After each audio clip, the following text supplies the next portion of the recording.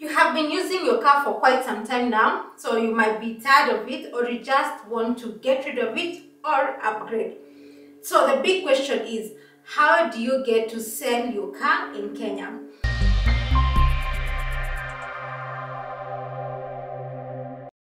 For those who are new, my name is Jojo and welcome to yet another car episode.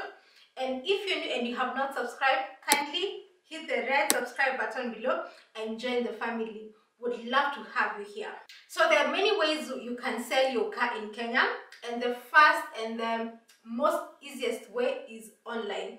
So there are so many online platforms where you can post your car.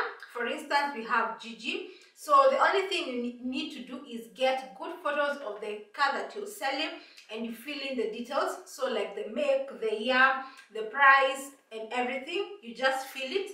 And there's an option where you can pay for the ad so that it is visible to more people. But if you don't want to spend any cash, you can just do a simple ad and you will get inquiries from interested buyers. There is also another online car website that is called Checky, but Checky recently rebranded to AutoCheck. And also here you get to do the same thing. You post your car, the details of your car, how much you're selling it for, and this is a website that is mostly used by the guys from the yards, and for them they usually pay like a subscription fee. So it depends with how much you're spending. So based on how much you're paying, the subscription that you've taken, you get to be sent leads by the website. So that is also another good option. But if you don't want to spend any cash, you can just do a simple ad, and you'll also be able to get a few inquiries from potential buyers. Another best place that you can sell your car is a Facebook marketplace. Facebook has a lot of car groups, so if you're looking maybe to purchase like a Mercedes-Benz, there are so many groups on Facebook where you can go check out the cars that are there, and from there you're able to gauge the price of the particular model that you're looking for. So most of the cars there are based on market price, but they do have very good options, and also there's a lot of variety. And what I like most about Facebook is you can just go and search. When you just go to Facebook, you can search the car that you're looking for, and you'll be able to get so many posts about that particular car. And also here you can be able to filter how much you're willing to spend. So that is a very good platform where you can get very good cars. Another place is Instagram. Instagram, you can post, you can use the decluttering pages. I've seen some of the cars being sold on these decluttering pages. Some of the pages that I have seen is there's one, Declutter by Mabel, and there's Fine Finds. Those are the two major decluttering pages that I've seen. But if you know of any Instagram page where one can sell their car, kindly leave it in the comment section below. Let's get to share and know how we can be able to sell the cars on Instagram. And also, before I forget, TikTok is yet another good platform where you can be able to sell your car. So you can just take like photos, videos of the car, and you put the description of the car in your poster, and you'll get inquiries from potential buyers. One thing I like about the online platform is it is very easy. You don't need anything. You just need your phone and bundles. That's it. And you get to post the photos or even videos of the car that you're selling. You get to input everything, the details of the car, and you just sit and wait for the potential buyers to make their inquiries. And if you're paying, most of the platforms, they do not charge a lot, because I've seen Gigi, you can even advertise with 500 bob.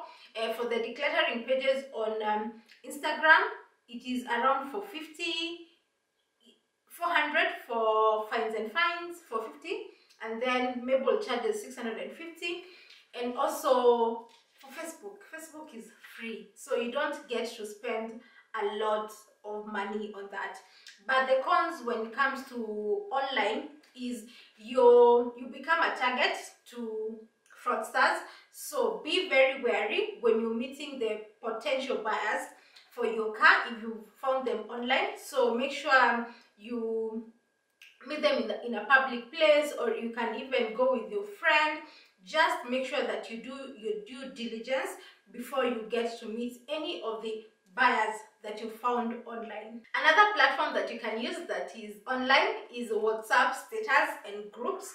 So if you're selling cars, because I see this with most of the car brokers, they do post the cars on their WhatsApp status, and if you have like a group with potential car buyers, you can even post the photos there. And this is a trustworthy platform, because you get to see that most of the people that you're sharing the photos with are your friends and family, so they can be able even to refer you to someone that they know that is looking for a car. So this is also a very good place where you can get a serious buyer. Another way that you can sell your car is through brokers.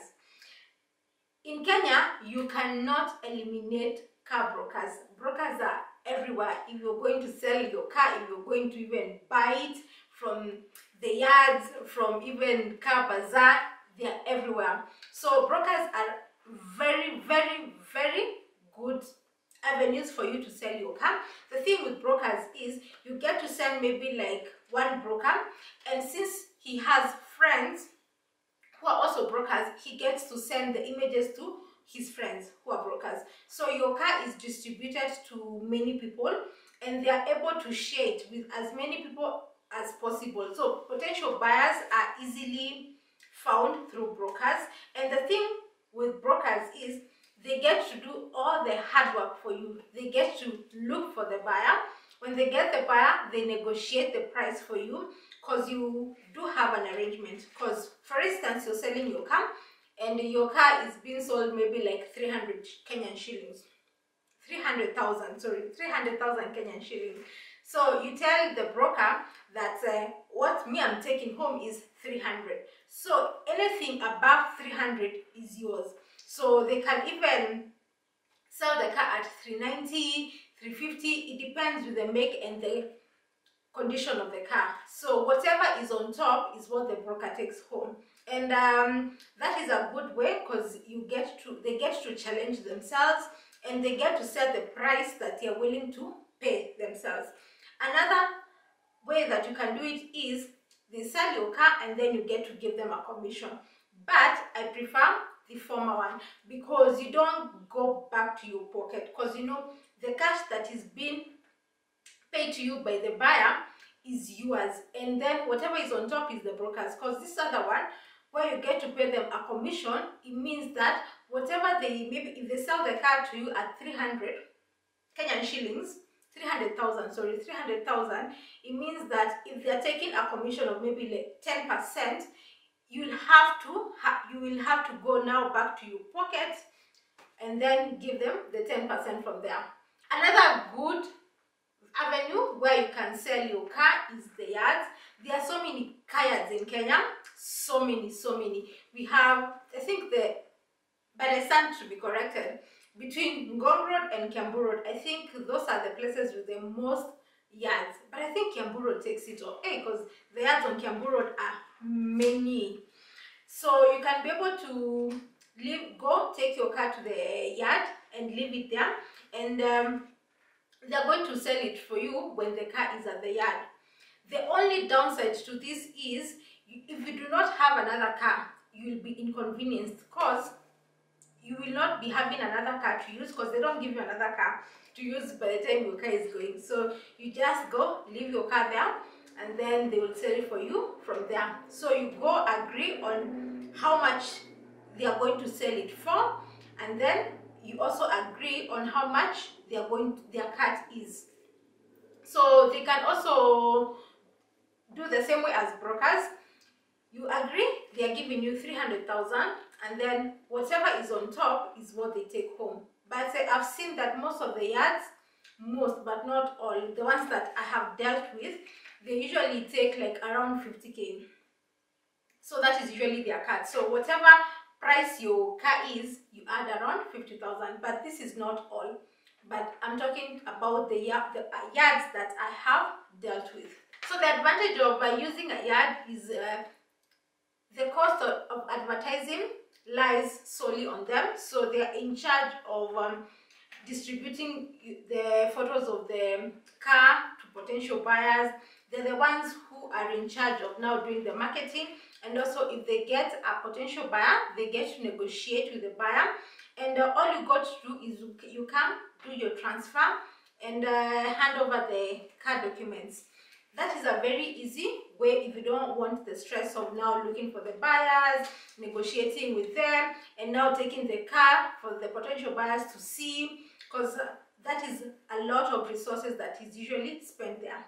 But be wary about car yards. If you're going to leave your car at the yard, make sure you take your personal belongings from the car. Make sure the car is clean. Because I did have an experience with one yard.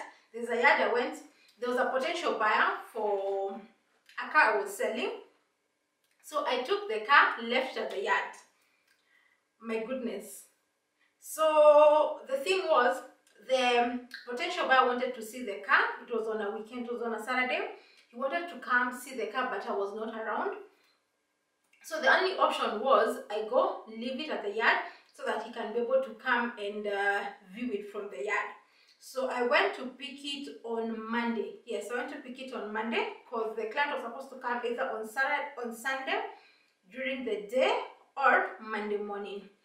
But he came Monday morning, so I went to pick the car in the evening, Monday evening. And when I went to pick the car, but one thing that I noticed is my coin purse was not there. So I prefer, if maybe I'm going to the petrol station and maybe I want to have my tires checked, at least I tip the person who has given me that service. Or maybe even parking, if you're looking for parking, at least ile akuachia soja. So I usually have coins specifically for that, coins and notes for that. So I don't know, I forgot about it because it was not something that was on my mind. So when I went back to pick the car, that coin purse was not there. And then the other thing was the car charging modem.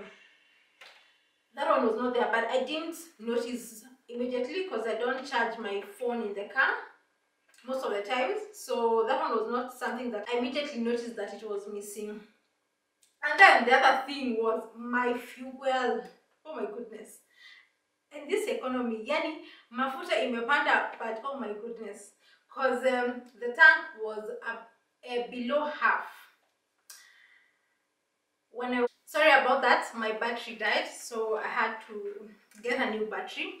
But what I was saying is, when I went back to get the car, the fuel gauge, it was at E.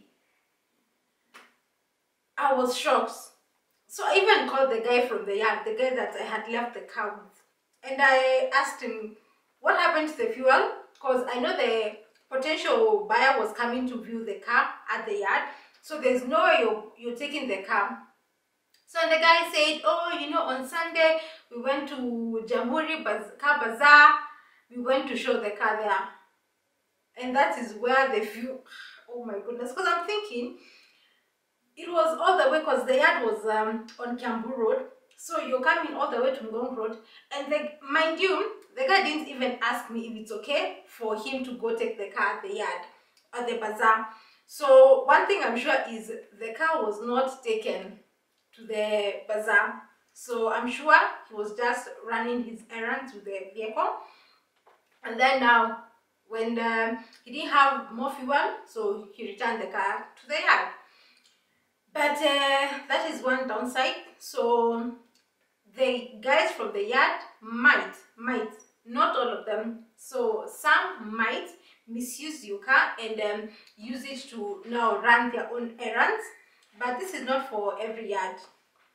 But that is a lesson that I learned painfully, because with this economy, Eish, that was a lot of fuel that the guy used, and in my head I had not budgeted for fuel at that particular point because I knew, see, I left the car with a lot of fuel, so if I'm going to pick it, I'll have fuel. But anyway, that's that. That is, it comes with the territory. So if you're selling a car, so these are some of the things that you will encounter, but not all yards. A pro tip is, if you're leaving your car at the yard, make sure you have cleared everything. You do not have any personal belongings in the car. And also for fuel, make sure the car doesn't have a lot of fuel, but at least you need some fuel, so any potential buyer who's coming to check the car, at least they can be able to start the car. So for fuel, you need fuel, but not a lot. But the advantage of using the yard avenue is, most people who are looking to buy a car, most of them, the first stop they go to is the yards. So at least you're sure your car is going to be visible to hundreds of potential buyers. So with that, that is a good avenue, because at least you're assured if a potential buyer walks into that particular yard and they like your car, definitely you'll be able to sell it faster. The next avenue is a Jamhuri Car Bazaar, and this usually takes place every Sunday from 6 a.m. to 6 p.m. at Jamhuri. So what you do is you just go take your car. So if you're selling your car, you pay only 500 shillings and you get to display your car for the whole day. And if you're a potential buyer, you just pay 100 bob for parking. And the thing with Jamhuri Car Bazaar, the earlier you go, the better, because at least you get to take the parking slots that are near the entrance, and you are assured anyone who's coming to buy a car is going to spot you. Another good thing about Jamhuri Car Bazaar is you get serious potential buyers. People travel as far as from Mombasa. We have even Eldoret. People come from far just to come and buy cars from the bazaar. So at least you're assured that someone who's interested, a serious buyer, is going to spot you. So if the pricing is right and the condition of the car is right, definitely you will easily get a buyer. And also the make of your car, because I noticed bazaars are a good place if you're selling Toyotas and Nissans, because those are the two models, major models that Kenyans do love. So Nissan, Toyotas, you'll not go wrong with Car Bazaar. So another thing that I like about Jamhuri Car Bazaar is the potential buyer is going to inspect the car immediately, and they're able to make the decision like on the spot. So if the car is is the right price and condition, you will sell your car quickly. Another avenue is the malls. So like Sarit, Prestige, Yaya, they usually have a notice board where you go, pin now the details of your car, your photo and your contact details, and you leave it there, and potential buyers can be able now to make inquiries and come view the car. For this is an easy way, because a lot of people usually visit the malls. A lot of people, like weekends people are usually in the malls, so you get visibility. Your poster is visible to a lot of people, so you do have a lot of potential buyers who get to view now your adverts. And there's one avenue that I almost forgot. So before this online manenos, one way that people used to sell their car is through the for sale posters. So people used to drive their cars with the for sale posters. So you have the for sale sign and your phone number. But nowadays, people are not so keen with that method, and I feel like it makes you like a target for fraudsters. And another thing that I noticed is people are selling their car, but they don't want to sell their car publicly. Like they don't want to be driving around with a for sale sign.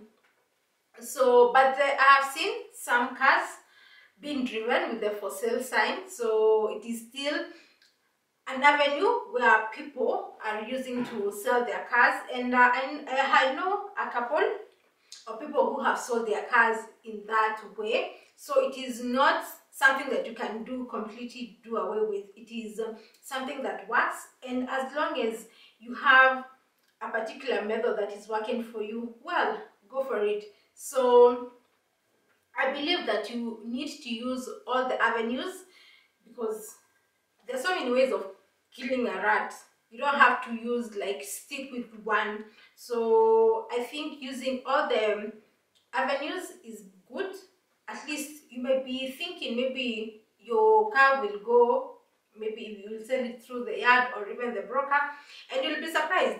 You put it on your WhatsApp status, and funny enough, there's someone who knows someone who's looking for a car. So any avenue work. Come to the end of today's episode. I'd love to hear your thoughts. If you have sold your car through any of the avenues that I have mentioned, or if there's an avenue that I have forgotten about, kindly let's engage in the comment section. I'd love to know your thoughts, and I'd love to know the avenues that have worked for you. So if you've sold a car, or you know anyone who has sold a car, I'd gladly want to know which avenue worked for them. So I'll see you guys next week on Friday, same time, same place. Bye bye.